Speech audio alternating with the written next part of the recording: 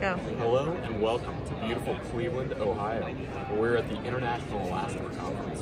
Today, RDAbbott is showcasing a revolutionary technology. It was a collaboration between Dow Chemical Corporation and German RepRap, where we are 3D printing liquid silicone rubber. So it's a liquid additive manufacturing process, and it allows us to do a lot of things. Rapid prototyping, low volume, highly customized production, and it's very exciting technology. And so Tamo Abrashoff is going to give a little more detail. Yeah, thank you very much, Tim.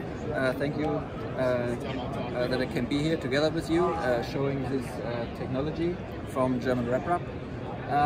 Here we have this silicone from Dow. It's two-component material going through the tubes to the extruder, dispensing by the static mixer through the nozzle of 0.4 millimeter, and we are building the object in 3D bead by bead.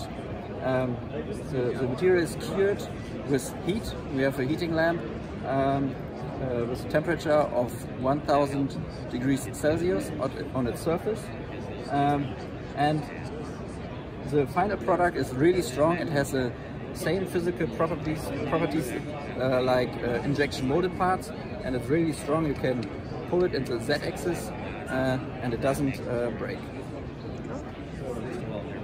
So where we see this fitting in is you're able to actually get a prototype liquid silicone rubber part where it resembles the physical properties that you would expect in an injection molded part. And so you're able to print one off, and as soon as it comes off the printer, you're able to feel it and have all the properties that you would expect without having to cut any steel. You're able to get there a lot quicker just by taking your 3D model, creating a print file, and then boom, putting it on the printer and having it ready to go. So it's a very exciting technology. We appreciate Dow bringing the LC3335 technology and their liquid silicone rubber, and German RepRap in building this incredible machine.